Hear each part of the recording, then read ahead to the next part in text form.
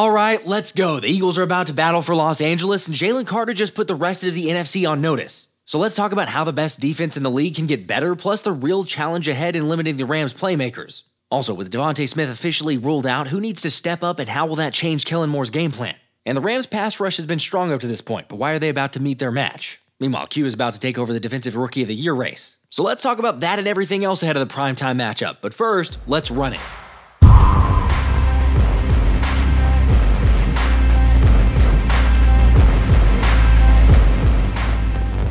What's up, guys? Do me a favor and drop a like because we got another primetime game for the Eagles. And unfortunately for LA, this is a Philly team who's entering the contest on a 6-game win streak with a defense that's been otherworldly since the bye week. We got an infestation of God knows what, but they are not of this earth. Lawrence has time, looking for Johnson, and it's picked off! Daniels is back. Daniels steps up. Daniels is sacked! Back at the 34 by Nolan Smith. Look, it's kind of hard to comprehend the change we've seen over the last 6 weeks. Because for a unit that struggled to make tackles early in the season and at one point was tied for the last in takeaways, they're almost top 10 in the turnover game. Yet not gonna lie, the most remarkable stat is seeing how the Birds went from the poorest tackling team in the league through the first couple weeks to having the second fewest missed tackles in the league.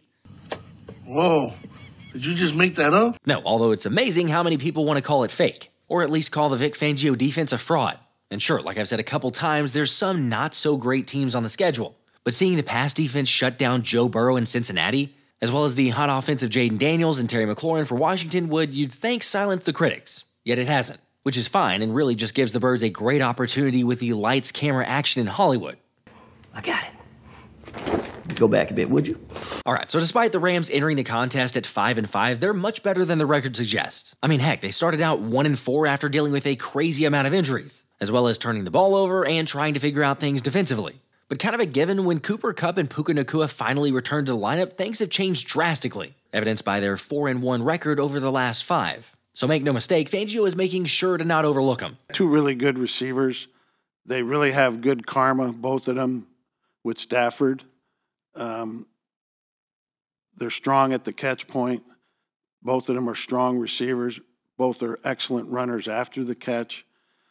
And, you know, they have played, I don't know how many games, but more than a few without either one of them.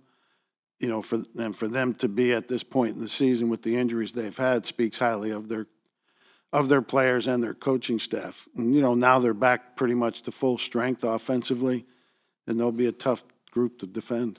Yeah, it's pretty obvious to see the difference in their offense with their full complement of weapons. And maybe none more so than what Matthew Stafford's done since getting his top pass catchers back, as Stafford's ranked 3rd in the NFL in passing yards and 5th in touchdown rate over the past 4 weeks. Add to that Stafford is coming off a season-high 10.9 yards per pass attempt against the Patriots, and there's no doubt he's seeing the field well. Of course, on the flip side of that, the Eagles have allowed a league-low 5.2 passing yards per attempt and an absurd 1% touchdown rate over the last 6 weeks. So basically, we have a hot passing offense going up against a very hot pass defense. And let's just say Philly's got all of Stafford's attention. It's impressive what you see on tape. They do a really nice job of, disguising their looks and giving you a bunch of things to look at. And they're not wasting players in any kind of coverage or anything like that, right? They don't have somebody go cover an area of grass just to cover an area of grass if nobody's over there. So they're always trying to buy back defenders and do a great job of using the guys that they have on the field, and that's what makes this defense, a challenging one. This is one of those chess matches that I just cannot wait to see play out. But let's remember that Fangio kind of has Sean McVay's number when it comes to the recent history. Or maybe I should say the long ago history because it has been 6 years. Granted, the DC also did downplay it when asked about it, but that was a pretty memorable one, since Fangio's Chicago defense practically shut down the 11-1 Rams with Jared Goff throwing 4 interceptions and looking confused and flustered all game. FYI, that was the lowest point scored by the Rams that entire regular season, and ultimately led to McVay changing his offense while calling Fangio the most difficult defensive minds to prep and plan for. However, as Fangio said, that was a long time ago, and foolishly or not, McVay is actually very much looking forward to the rematch with old Vic. You're entering a world of pain. I think it's a great opportunity. I mean, that's what you love about the NFL. They are red hot. They've played really well. They're finding their identity. They've got great playmakers, coaches, and scheme. So they're checking all the boxes of what really good teams do. And so that's what's a great challenge. It is a great opportunity. It's just one that I would argue the Eagles are going to take advantage of. But speaking of, you need to take advantage of the opportunity that Underdog is offering new customers, where right now you can get a free Matt Stafford pick for the Sunday Night Football game when you scan the QR code and use code PHILLYSPECIAL at sign-up. Oh yeah, you'll also get up to $1,000 in bonus cash when you use my link. Now, here's the good news. Despite Underdog not offering the pick'em options in Philly, they do allow you to play in Los Angeles. So if you're headed to the game, then take advantage of their insane discounts to win big with the Eagles in primetime. I figure it's easy money, it's all pretty harmless. Well, that's what I thought last week, but then I took Jake Elliott to be Jake the Make, and we saw what happened. I don't know, I'm kind of wondering if I jinxed it. Dude, that's just the stress talking, man. You know what? You're right. We're back at it this week because I'm feeling confident after hitting the 4 pick on Thursday night. So for Sunday night, let's go with Jalen Hurts over 221.5 passing yards, an A.J. Brown anytime touchdown, Kyren Williams to get at least 15 receiving yards, and then Matthew Stafford to fumble the football at least once. As always, feel free to tell those picks and then swing by for the stream so we can sweat out the picks together. By the way, that last one may feel a little bit risky, but Stafford's actually fumbled the football 3 times over his last 3 games. It's just that he's actually recovered all 3. So my feeling is, given Jalen Carter's track record in LA, the Breadman can make it happen, and the Eagles can come away with at least 1 takeaway, especially since the Philly pass rush has the 4th fastest average time to pressure this season. Meanwhile, the Rams are allowing pressure at the 2nd worst rate in the NFL. Honestly, saying that does make me consider a Josh Sweat anytime sack now. But either way though, JC's got a warning that the pass rush hasn't even gotten close to their ceiling. No, we're not close. No, we got some dogs, man. Like I said, the 66 snaps, it helps somebody else from getting playing time, but when their time is up, they go show out and you go see it. Yeah, I got to take the defense. And if you want to join the best option in fantasy sports, then scan the QR code, use my code Philly Special, or just click the link in the description where you can get up to $1,000 bonus cash on your first time deposit. Now look, the Rams have a formidable front and can get to the quarterback too, as they get pressure on 38% of dropbacks, which is 3rd in the league, which is not necessarily the greatest sign for the Eagles when it comes to the analytics, since Hurts has struggled a bit when facing that pressure. Of course, yes, there's a joint effort when it comes to not having the best route combinations to throw to, but Jalen's only completed 50% of his passes under pressure for just over 5 yards in those situations. Having said that, let me just pause and say, I hear you, I understand it's never one thing contributing to the inconsistencies. But when it comes to protection, it is something that Kellen Moore admitted the Birds are focused on with LA. I think they have, a really, really talented defensive line. A bunch of young guys that are playing extremely well, high level. They give you a lot of different looks, a lot of different presentations, which can be challenging throughout the week just as you get comfortable anticipating going against these guys. And so I think these guys are playing really, really good football right now. They've been playing really well coming out of their bye week. You can tell they took advantage of a bye week, and they're playing as well as anyone. He's not wrong. I mean, the D-line is definitely a strength of the Rams' defense. Most notably Byron Young, who leads the team with 6 sacks.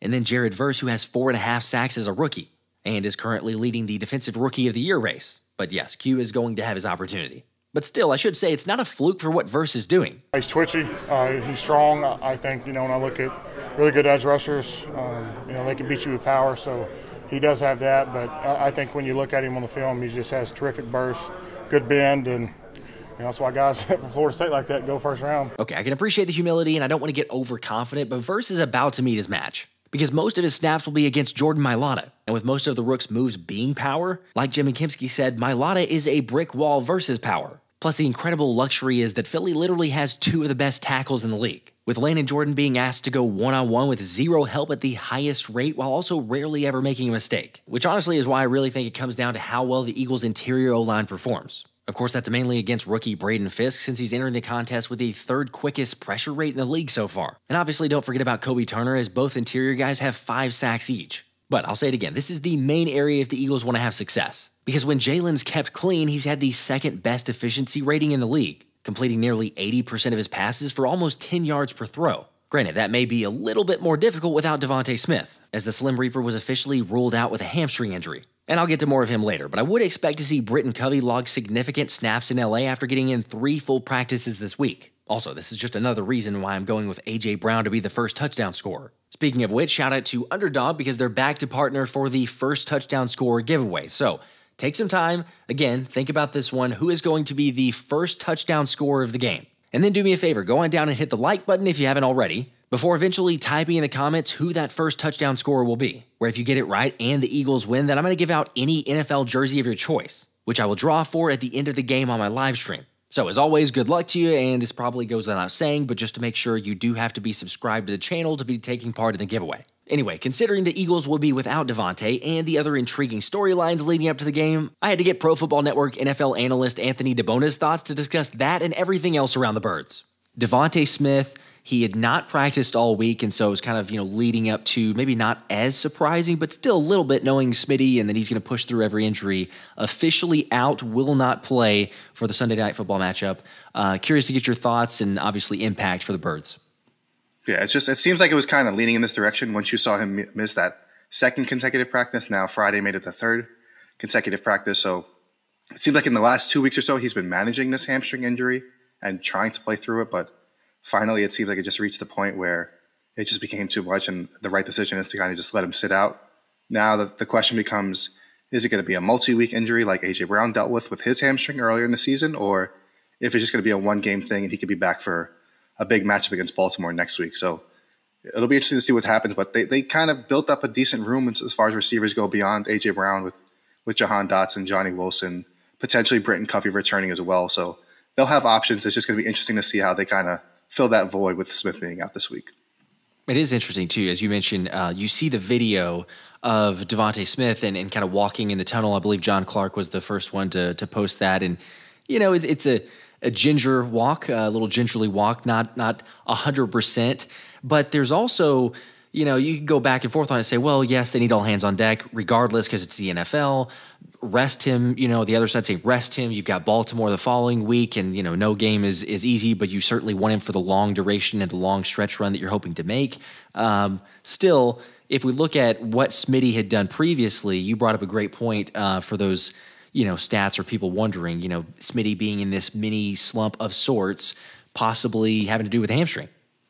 Yeah, so in the first 7 games of the season, he was kind of on a tear. And as far as a per-game average through those first 7 games, he averaged 5 receptions for 67.6 yards per game and 13.5 yards per reception, while also having all 4 of his touchdowns in those first 7 games that he played in. And then these last 2 weeks where he's been on the injury report with the hamstring injury, despite being able to play, he's only averaged 3 receptions per game for just 21.5 yards per game and just 7.2 yards per reception and no touchdowns. So basically, his numbers were more than cut in half in several categories, and it's clear that he's kind of been limiting with that injury. So the Eagles finally decided to kind of just let him have a week off. And like I said, we'll see if it develops into a multi-week injury or if it's just one game. But it's going to be kind of a tough blow because we saw them in week 4 when they didn't have both A.J. Brown and DeVonta Smith. So that was kind of a different beast. But DeVonta Smith plays a key role in this offense. They've been able to kind of survive these last 2 games with him being limited. So they should still be able to beat the Rams regardless of if he's playing or not. And obviously we know now that he's not playing. So we'll see if they can pull it out, but they have more than enough talent to win this game. I'm glad you brought that up because the instant reaction, and there's part of me too, right? When I see, Smitty's officially out, it's like, oh my gosh, but it's not the end of the world. Saquon Barkley's still here. Like you say, A.J. Brown, what we've seen from Jalen Hurts, and we also can get into this as well because Britton Covey got the 21-day practice window activated.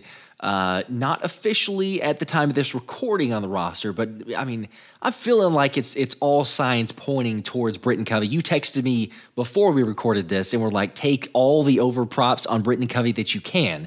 So, I mean, I think we're all leaning in that direction, but why could this potentially be, the return of Britton Covey, but the Britton Covey season in LA? Well, I tweeted that out earlier this week once the whole Bryce Huff injury came out that they said that he might be placed on IR. And then I was like, that's awfully convenient timing with Britton Covey opening his practice window. And now we know DeVonta Smith is going to be out. But just look at what happened in that Saints game where it's right before he got hurt, where it seemed like Britton Covey was going to have a much bigger role in the offense. And he caught 3 receptions in the first quarter or whatever it was. It seemed like he was going to be really involved, and especially in the slot where DeVonta Smith has kind of been playing a majority of his snaps. He's played over 52% of his snaps in the slot. So it just seems like naturally, if Britton Covey is activated for the game, he seems like kind of a seamless target for Jalen Hurts to kind of rely on because although it's a lot of screens and short passes, he's caught all 7 of his targets this season. So it's an efficient target that Jalen Hurts trusts. And I know it's only 7 catches for 32 yards or whatever it might be, but just the fact that it's a player that he trusts, and we've seen him also develop his trust with Jahan Dotson in recent weeks, kind of throwing up those 50-50 balls to him and having a little bit better of a relationship there as well. And that's another thing I would point out is over the last 3 weeks, which kind of coincides with when DeVonta Smith has been dealing with his hamstring injury, all of a sudden, Jahan Dotson's playing over 52% of his snaps in the slot as well. So I don't know if this is just them kind of prepping or kind of filling that void that Smith's been dealing with, but now that he will be out, it'll be interesting to see if Jahan Dotson plays an even higher clip of his snaps in the slot as well. Okay, so that could be something to take note of. We still haven't seen a whole lot of production. It's been more, like you said. Hopefully, continue that because you're not going to have DeVonta Smith. And certainly against this Rams defense, they can be got in terms of the secondary. You look at the playmakers that they have or the lack of production. They've gotten some, certainly, from Cameron Kitchens, and the defense has been better, I guess, the last, 3 or 4 games as opposed to earlier in the season. And it's all reciprocal. You got the offensive issues and things like that. But, all of us are hoping for, right? Like, you make the trade for Jahan Dotson, you want to see a little bit of production, certainly when you have a guy like DeVonta Smith go out. But it is going to be, curious to see, is it Britton Covey? Is it more of Jahan Dotson now? Or you mentioned Johnny Wilson. The dude got some presence in terms of the red zone targets at least. So do we see a game from Johnny Wilson to continue this? I'm interested. If you had to, I guess, predict, I won't ask for exact percentage, but if you had to predict, would you go with one receiver over the others? Not that, they're not going to have any targets or catches, but one in particular. I thought last week was going to be the Jahan Dotson revenge game. He got that first play right off the bat, and it seemed like, they were going to get him really involved, and it ended up being his only reception. So, it feels like we keep waiting for this Jahan Dotson kind of breakout game, but this could be where it happens because, like I said, he has been playing more of his snaps in the slot recently, and now that DeVonta Smith is out, and we still don't really know what's going to happen with Britton Covey. So Jahan Dotson's kind of naturally that next guy in line behind, obviously, A.J. Brown. So maybe it means Dallas Goedert gets worked into it. Maybe they just use a lot more 12 personnel with Grant Calcaterra out there, and he's getting more targets recently as well. And maybe they'll reward him with a big game after that huge fumble recovery last week. So we'll see what happens. But they're in a much better position, I think, because they've been able to kind of rotate these guys in. Like you said, Johnny Wilson. I'm sure we'll see a Nia Smith on one of those useless motions that they use all the time, and then they never give him the ball. So it's going to be interesting to see what they do in terms of who they utilize. But I think it'll be kind of a revolving door to see what kind of sticks. And given the lack of size in Los Angeles' secondary with their corners both being listed, I think generously listed at 5'10 or 5'9, I think you might see maybe them go a little bit heavier with Johnny Wilson in the slot and just running it at them and forcing them to stop it that way, because we've seen Johnny Wilson operate in the slot or where they have him, Grant Calcaterra, and Dallas Goedert all on the same side with A.J. Brown on the opposite side. So we could see some of those heavier packages like that as well to kind of counteract their smaller secondary. I like that. We get Saquon Barkley involved. It's a better blocking. Get everything out on the edge. Wouldn't mind that. Certainly within, you look at obviously the different playmakers, but Jalen Jalen Hurts was struggling just a little bit early in the game. He played better as time went on. We had some people say that he played terrible and got a lot of hate for that of people going to that extreme. They still won the game, but ultimately, no one's going to tell you that it is good football to wait until the fourth quarter to score a touchdown. So hopefully, I believe LA's last in the league when it comes to first quarter point differential. I don't know if that necessarily plays into our favor, though, because it's like, can Philly capitalize and go down and score early? But the ultimate, you want to take care of business in this game is march down on your opening drive, score a touchdown, and then be able to use the running game. Not that you wouldn't on the first drive, but certainly as the game plays out where you're not having to do this catch up or late start. And, then all of a sudden you're like, okay, well, this is going to be a definite game because the Rams are going to give you all that you want. It's certainly where they've been headed and the trending that they are right now. But I don't know. Do you think that the Eagles can finally get on the board? It feels like, again, this is like the every single week question. And I thought we were past it because, there's a field goal. Oh, there's a touchdown. But, it's a touchdown until the fourth quarter. Do you think that they get a start early? Well, hopefully Jake Elliott can make some kicks in the dome. So that would be nice to start, get some points on the board that way. But Jake. Like you said, the opportunities are going to be there for them to put points on the board. It's not like this. I know the Rams have plenty of young players. You got Byron Young, Jared Verse, Braden Fisk, a lot of younger guys that are getting a lot of attention, and they're not to be taken lightly. I think they have a lot of talent on the defense, but they haven't necessarily put it all together where they have these dominant performances like we've seen from the Eagles themselves. So there's going to be plenty of opportunities there. They gave up 22 points to the Patriots last week, so it's not like they're shutting anybody out like the Eagles are, limiting them teams to single digits and things like that. But like you said, it's just a matter of the Eagles kind of almost getting over themselves where they're not making these silly plays and late penalties on third down, forcing them into third and long, things like that. Because it seemed like they were going to score a touchdown on that first drive last week, and then sure enough, they had a holding penalty or whatever it was and kind of knocked them back. They had to kick a long field goal, and we know what happened from there. So if they can kind of just get out of their own way, I think there's going to be plenty of opportunities because, like I said, Los Angeles has a smaller secondary, and you could really see a guy like A.J. Brown have a huge game this week. I will also say that I probably jinxed it in terms of Jake Elliott. So I picked him in the parlay. Never again. I've made. I was going to say don't pick him this week. It will not happen. He's not entering the parlay at all. I'm staying away from it. So my apologies to Jake. But at least as you mentioned with the dome, hopefully that leads to a little bit better production. A get right game for Jake. Go like 3 for 3 field goals. 3 for 3, 4 for 4 extra points. Just have a really good game. No worries, no issues. There you go with your 40-point predictions again. Well, hey, what's wrong with it? If we score 40 points though without Smitty, I mean, people be like, okay, hey now. Which is funny because Saquon said, I think 2 weeks ago in a press conference, he's like, we're just beginning to scratch the surface, or maybe it was this last week, but we're just beginning to scratch the surface in terms of the offense. And I would believe that. I'm sure that you believe that. Lots of people would, because we see these inconsistencies. And, I understand people want to point to, but they scored 28 points here. They scored 34 points here. They're scoring points at a decent clip, a pretty good clip, and still overall they're a top 5 offense in the league. But there are those inconsistencies. So that's the scary part, is if they put everything together, where this team could be. But it's interesting that you've also got a Jalen Carter who goes on record, was asked on Friday and saying hey, what do you expect for this defense, the D-line, but also the defense as a whole? And he's like, oh no, we got a lot more. And it's like, that's cool, but bro, you're the number 1 defense in the league. Now, sack-wise, sure, we could say, they could get a little bit more, but number 1 defense in the league, and you're kind of going out there and be like, just wait. There's a little bit more to that. So it gets me excited, but curious, your thoughts hearing that. Obviously, we'll get into the, Bryce Huff and other news on that side for the D-line, but I don't know, just hearing that from Jalen Carter, can the defense, and maybe in particular the D-line, get even better?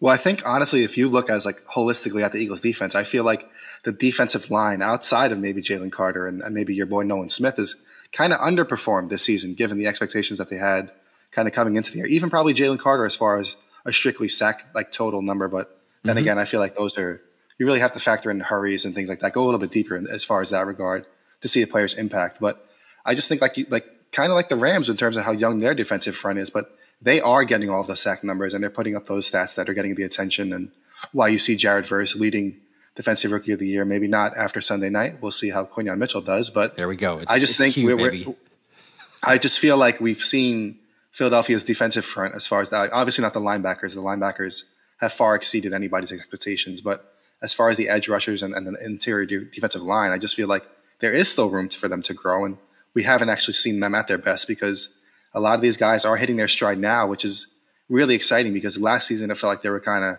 starting to die down at this point of the year where they were starting to struggle. And people were saying that Jalen Carter was hitting that rookie wall or whatever they said. But whereas this year, he just had a game where he played 100% of the snaps for the first time and was dominant from start to finish. He didn't really slow down at all. So the fact that they're going against the Rams offensive line that is going to be probably using their 7th different starting offensive line this season. They've been decimated by injuries or guys. They signed Jonah Jackson to a huge contract and then he was benched just a couple games into the season, and they've kind of been rotating guys, and who knows who's going to start at right tackle with Rob Havenstein being doubtful.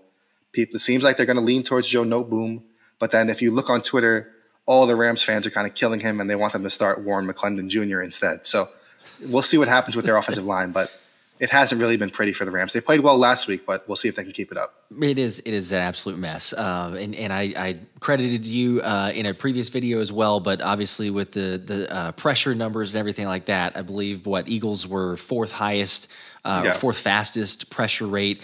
And then the Rams are the last or the second to last in terms of allowed. They give up the fastest pressures. When they do give up pressure, it's the fastest in the league.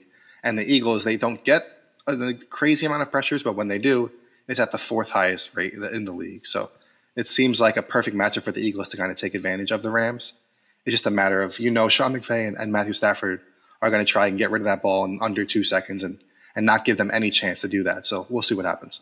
So that's the question actually too, because with Havenstein being out, I had some questions, like someone going, oh, do you expect the Eagles to get, a lot of sacks, or who would that come from? Or naturally with the right tackle, is Sweaty? Is Josh Sweat going to have a game? So if you had to predict, do you think that Sweat gets a sack on Stafford? Do you think that would be a decent pick in terms of going with a sack? Well, I think he sacked him last year, if I remember correctly. So I think he might be able to do it again. I know he's wearing that different number, and I was harsh. I criticize him a lot for changing that jersey number, but he's making that ugly number 19 that J.J. Arcega-Whiteside went to, or he's making it look pretty good this year. So it has. I got to give him credit. I think he will get a sack this week. I think, like I said, even if they go Warren McClendon Jr., who played well last week, or Joe Noteboom, or if Havenstein is able to play, I think either way, I think they're going to put him in a position where they're eventually going to get one down. Maybe the Eagles press a little bit more to try and take away that quick game that the Rams will use with motion and whatnot. So maybe they kind of get their hands on the receivers, buy the defensive line a little bit more time, and we'll see a couple sacks. I don't think it's going to be a 6+ sack game from the Eagles, but even if they can get 2 or 3 and then get Matthew Stafford kind of moving, because I think he's the only quarterback in the NFL that hasn't scrambled this season yet. So he's kind of been a statue in the pocket. So if they kind of just get to him, I think it's 400 and something consecutive snaps that he hasn't scrambled, and he's reaching like Peyton Manning and Eli Manning territory as far as that regard goes. I'll double check on that, but I saw that on the Next Gen Stats where he's reaching like official statue territory. Yeah, he's not moving. The magically just spontaneously end up running, taking off and running. You would think he would do that, but okay. Well, he's it either makes taking me the feel sack better or getting rid of the ball. So. Because I'm taking a Matt Stafford fumble, because he's fumbled 3 times in the last 3 games. They've all been recovered. But I'm taking a Matt Stafford fumble loss, and that makes me feel better if he's just going to be a statue in the pocket if he holds on to it long enough. I hear you. I think, understanding that Sean McVay wants to get back at Fangio and actually have a good performance. But if the quick game kind of stops hitting, or the Eagles get a lead, then you might force them into taking a little bit more time, and I like it. Okay, so then we go Josh Sweat, strip sack, and I'll just go ahead and say Nolan Smith recovers the fumble. Although realistically, it's probably Zack Baun. That's probably who's going to be on it, but I'll take Nolan. At this point, the league has to investigate his gloves. He's got to have like magnets in there or something, because the football just finds that guy somehow. Whether it's a pass breakup or a fumble recovery or a forced fumble, that guy is just, shout out to my man Zack Baun, because he's just killing it. He's been unbelievable. He's absolutely needing to be extended. It probably won't happen until the offseason, but it's just he's playing unreal. That signing has turned out really great. The one, where I'm going, the one that has not is Bryce Huff. You sign a guy for $51 million. You're not expecting to have the lack of production, the lack of fitting into Fangio's scheme, the lack of being a every down pass rusher, every down edge on the system. And then, oh, by the way, you have the wrist injury, which, I know that's unplanned. You don't cause that. You don't wish injuries on anybody, but still you just have another thing. It's like, oh, wow, okay, not a lot of production and an injury. So he's out. He's on the IR at least 4 weeks. Who knows if and when he will come back, and, will he contribute?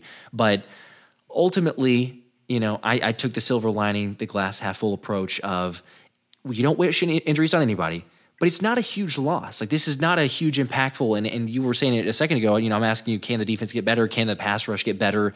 I'm still totally believing in that because of the lack of what we saw there. But just a little bit more of your thoughts on the Bryce Huff situation, long-term ramifications, obviously, for him coming back, but then also just for the team, current state and what that means. It's funny because if you go back to like before the season, when we were talking about long-term, like the Eagles' edge situation, even after they signed Bryce Huff, I think both of us said that we could see a point where towards the end of the year where Nolan Smith and Jalyx Hunt were kind of their top edge players. And now we're with Bryce Huff going down, and I know we just kind of credited Josh Sweat for how well he's playing, and he is. Mm-hmm. But as far as just like a versatility standpoint, I think Nolan Smith and Jalyx Hunt kind of offer the most in terms of being able to drop in coverage, being able to hold the edge against the run, and then also being able to rush the passer. So I'm just interested to see kind of Jalyx Hunt get an opportunity these next 4 weeks, or if it's even longer than that, depending on, like you said, Bryce Huff's kind of injury timeline. But yeah, I don't really think it's a massive hit to their defense because we've already seen Bryce Huff's, even with the injury, even before the injury, his workload was kind of declining. I mean, granted, they tried to use him in those wide 9 alignments and obvious pass rushing downs, and he was seeing some success, but at the same time, paying a guy $51 million to play 10 to 15 snaps just didn't look like the best investment. So it's kind of the complete opposite of the Zack Baun situation where they kind of switched positions. They saw what happened, and now he's kind of exceeded all expectations, and he's not really being compensated fairly for given what he's doing. Whereas Bryce Huff, they've kind of projected saying, oh, he can be a full-time rusher, and then we've seen how that's panned out. So it just kind of shows you the different dynamics of free agency and how it's really just so uncertain, and you don't really know what's going to happen until you get the guys in your building and on the field. So, but yeah, I think moving forward between Josh Sweat, Nolan Smith is playing really well. He's playing really well, especially since the bye week. Brandon Graham, obviously, you can't forget about him. And then, but most notably, I'm just really excited to see Jalyx Hunt, because I talked about him leading up to the draft before he was even in Philadelphia, just how much I loved his skill set and his upside as a player in the NFL. So now it'll be fun to see him hopefully get 15 to 20 snaps, or maybe even more, in a game for the next 4 weeks. You did, and shout out to you, because if you're not following, you should be following Anthony on Twitter at DeBona NFL.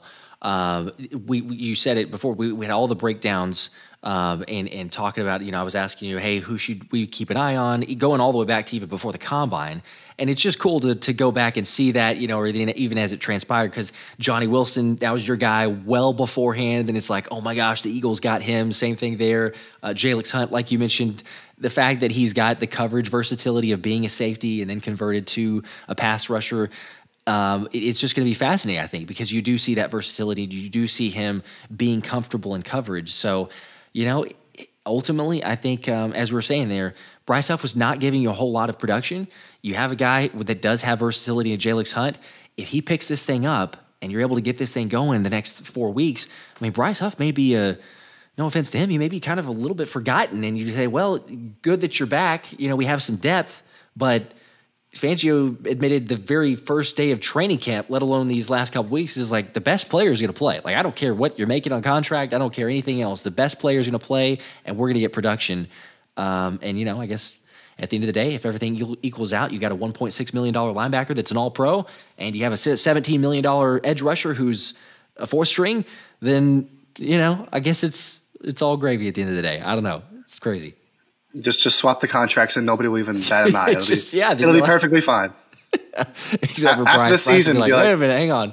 Hey, Zack Baun, you want a 3-year, $51 million contract? There you go. We'll just trade this guy right here, and you'll fill that gap. Perfect. There you go. You just go ahead and take it.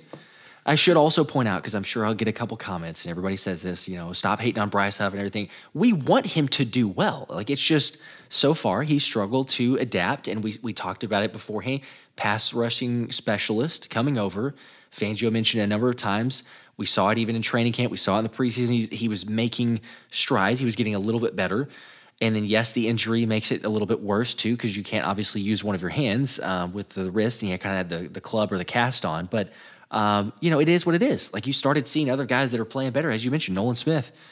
Love seeing my guy, finally start to live up to expectations. And maybe I've been a little bit obnoxious of letting other people hear it. But I'm like, maybe we don't give up on a rookie that we got first round who played, 7 snaps a game average or something like that, with defensive coordinators that clearly didn't have a clue of what they were doing compared to Vic Fangio. So it's also, not to cut you off, but it's just interesting timing, because looking back at last season, it felt like it was around this time of the year where we saw Nolan Smith kind of get his shot, get a couple snaps, and now we're seeing almost identical timing where Jalyx Hunt is all of a sudden going to have a role. I mean, granted, a couple games ago he had those 20 snaps or whatever it was, but now he's going to have, like I said, 15, 20, maybe even more snaps for a couple games in a row, and we'll be able to see if he could actually build on it, learn from what he's doing, and really see what he's able to do in the NFL. I'm excited. I cannot wait. Hopefully, again, continue it on with this one in LA. Something to prove. As we said, this is a team that started out 1-4, and in the last 4 weeks they've been 4-1. So they're a better team than you just look at the record and go, oh, 500 team, maybe middle of the pack. They're getting healthy at the right time, despite maybe not having a right tackle. But you have Cooper Kupp, you have Puka Nacua. They have a lot more weapons. Interesting to see. Does the defense, are they able to limit them?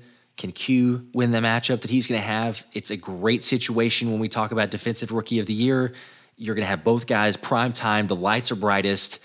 Everyone is going to see who ends up being this. And you could have a huge, you probably will, unless both guys have really good games, but you probably have a really big change, whether it's Jared Verse continuing his lead and just, basically running away with it at that point, or if Q, dare we say, he finally gets an interception. But if Q has another good game, even if he just locks up someone, but if he gets an interception, then, my gosh, look out. But he could vault into the lead there. So I'm curious to get your thoughts, takeaways.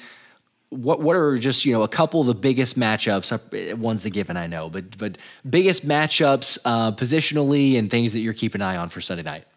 Well, you just mentioned the Rams star receiver duo, so I have to start with there because for sure Cooper. It's going to be a Cooper versus Cooper matchup because Cooper Kupp plays primarily in the slot, and we know obviously Cooper DeJean is a slot cornerback for the Eagles, so that's going to be a massive test for him. We've seen him. He's played really well, but he struggled a little bit for these quicker guys that are a little twitchy. So we'll see if he can stay in front of Cooper Kupp and be able to kind of make plays against him. But that's going to be easily his toughest task so far. And then on the same side, on the same field, you're going to have Puka Nacua, who primarily plays on the outside. Obviously, he'll be facing either Darius Slay or Quinyon Mitchell, which is the matchup everybody wants to see because Quinyon Mitchell's a physical guy. He likes talking trash, and Puka Nacua is one of the toughest receivers in the league. It seems like he always kind of has a smile on his face, but that guy can take a hit and just keep going. So he's really, really talented. The way Sean McVay uses them and moves them around is going to make things difficult for the Eagles. But what you've seen, this defense is a lot different than a couple years ago when they didn't have any idea what to do with pre-snap motion and things like that. This defense seems like it's on a string at times with how guys just pass players off in zone coverage or follow them pre-snap. It's just a much better defense overall, and it's going to be really exciting to see those wide receiver cornerback matchups. And on top of several other matchups as far as the Eagles offense against the Rams defense, where Rams linebacker Christian Rosebaum, he's not very good in coverage. He's allowed 31 receptions on 39 targets for 334 yards. And here's the crazy part. 262 of those yards are after the catch. So he's only had average depth of target about 3 to 4 yards, but he's just, I don't know if he's whiffing on the tackles or he's just being beat off the line of scrimmage because he's giving a ton of yardage after the catch. So this could be a huge game for whoever gets matched up on him, whether it's Dallas Goedert or Saquon Barkley on those wheel routes out of the backfield. This could be a game where the Eagles kind of feast on the Rams linebackers in that regard. So those are definitely the matchups that I'll be watching for. I love the fact that it doesn't get much worse than those numbers. You going through the list of that, immediately allowing about an 80% completion percentage is probably not ideal. It feels like last season's linebackers for Philly is quite honestly where I would go with that. But okay, I like that to take advantage of, and it's at least a blessing in disguise maybe because even though Smitty may be out, as you said, Dallas Goedert, possibly Saquon Barkley, maybe even Kenny G. It does make you think of the dump off that Jalen had to Saquon in whatever it was, second quarter. I think it was second quarter or third quarter. That it was like, if we take that throw so much more off because it's right there. It's there to be. It's a 2-yard dump off, and everyone's seen it a million times. But a 2-yard dump off to a guy who's the best in the league at elusiveness and breaking tackles to be one-on-one against obviously. Someone like that there to be able to just capitalize as he can. So, okay, some other matchup to be taken care of. Anything in terms of, I know just positional matchups and everything on that side, but areas to be concerned about for Philly, weaknesses potentially, or even areas that might be exploited? Well, like you said before, it's just if they do kind of get in that rut on offense to begin with and the defense can't really contain Sean McVay's offense, because like you said, Sean McVay wants his revenge against Vic Fangio. It's been almost 6 years since they last matched up, and Vic Fangio's Chicago Bears held Sean McVay's Rams to about 6 points or whatever it was. So he's been waiting, and he's talked about how great Vic Fangio is as far as a defensive mind, but he's been waiting for 6 years now trying to build up that list of, I'm sure, of plays. He's going to be digging deep in there and figuring out what he could throw at Vic Fangio. So, they're going to be pulling out all the stops because they also need this game to kind of stay alive in their division, stay alive in the NFC as far as the playoff hunt goes. So if they can, I feel like it'll be tough if they kind of take a 2-possession lead and the Eagles are kind of playing catch-up, especially without DeVonta Smith. I feel like you kind of want to play keep away, dominate time of possession, just lean on Saquon Barkley, lean on the short completions that'll open up the play action to those outside-the-number passes to A.J. Brown that have been so dominant this season. So I feel like that's kind of what their game plan should be. But if they just go 3 and out and allow the Rams to kind of uncharacteristically march down the field and go up 7-0 or 14-0, then things can kind of spiral out of control. But I think overall they have more than enough talent, even without DeVonta Smith, to win this game and win it rather convincingly. Okay. That's what everybody wants to hear. The optimism there, win it rather convincingly. The line is 2.5, I believe, at the time of this recording. Some places have it as the Eagles -3.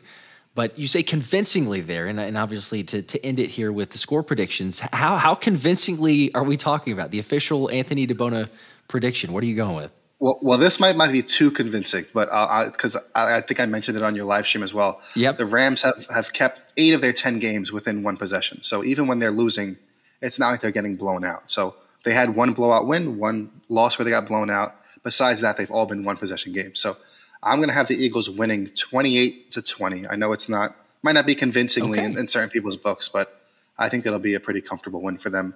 Maybe it'll be a late Rams touchdown to make it look a little bit closer, kind of like last week. But I'll go with 28-20 Eagles. We are crazy close in our prediction, which you may know because, again, I said it in the live stream previously. But I'm 27-20, so 1 point off. But we're still both within 1 possession. It's just one of them would require a 2-point conversion, I guess. So I would rather have that lead. But still, either way, 27-20. You're without Smitty. If you could score 30 points without Smitty, I mean, my gosh, I know that earlier I was the math is mathing to a 40 bomb, but like realistically, 27 points, that should be, I think that should be good enough. Your defense is played at a certain level. You go into a game. This is still a, I think it's maybe not to the extent of like people saying, oh, it's a prove it game for Philly. They don't have to prove anything with the defense. What they did with Washington, Cincinnati. Yes, there's some other teams that are not as great, but heck, you can look at what Cleveland did against the Steelers. Teams are beating other teams. It's the NFL. So like week in and week out, you don't luck into a number 1 defense. You could luck into a top 15 defense, but you don't luck into a number 1 defense in the NFL. So to me, I'm like, it's a good test, but it's not a prove it moment. So but I agree with you. 27-20, that's where I'm going with. Say Eagles get the dub there. It'll just be interesting. Just one final point that because it felt like when they shut down the Bengals, people were like, oh, well, they didn't have T. Higgins because all of a sudden he's the best receiver in the world. And then when they shut down the Commanders, it's like, oh, Jaden Daniels has 17 broken ribs. Like, that's why he didn't play well. So now the Rams are, besides their right tackle, they're in great shape. And there's an argument to be made that their backup right tackle, if they go with Warren McClendon Jr., has actually outperformed their starter. So if now they have a healthy Puka Nacua, they have a healthy Cooper Kupp, healthy Matthew Stafford, healthy Kyren Williams, who we didn't even talk about, who's having a great year as well. So, I mean, they have a stacked offense. So I don't know what excuse people are going to make if the Eagles defense kind of does shut down the Rams, but we'll see what happens this week. It wouldn't surprise me if we do have some excuses if it does happen, because it's the same old, and then it'd be Baltimore, and then there'll be some excuses with that, even if something happens. But a lot in front of everything in front of the Eagles. We've talked about the schedule and past recordings, videos there, and everything else. But Detroit has kind of a gauntlet towards the end, some tougher games. Not that the Eagles don't, but it will be interesting. Get this dub. Get Smitty healthy, go to Baltimore, take care of business. I like it, though. 28-20. I'm going with 27-20. For those watching, let us know your predictions, score predictions in the comments. Also, first touchdown score. Again, reminder, shout out to Underdog with the giveaway. But if you correctly pick the first touchdown score and the Eagles win, then you'll be entered into winning any NFL jersey of your choice. So I guess on that note, before I wrap, do you have a first touchdown score prediction, who that would be? Nobody's going to like this, but I'm going to say Kyren Williams is going to score the first touchdown. Ooh. Back-to-back game. Brian Robinson was the winner. There were only like 4 people that said it because, who's going to pick the opposing team and the Eagles to win. But so back-to-back opposing running backs are going to score first. Yeah, I was wanting a convincing win and not the Rams to get up early. I was hoping for an AJ first touchdown or Saquon, but okay, Kyren Williams. We'll see. Oh, I mean, hopefully I'm wrong, but I do hope you're wrong. I'm saying AJ. That's what I'm going with. So let us know. We appreciate you guys. Hit the like button. Make sure to subscribe. We'll be on the game stream with Thomas later, or a Sunday night, depending on whenever you're watching this. But appreciate, and also make sure to follow Anthony again, because if you're not, you're missing out. As I said, at DeBona NFL. I appreciate you coming on as always. It's a blast. Always a pleasure, man. I'm excited for Sunday night. Let's go. All right. Appreciate you guys. Until next time. Go Birds.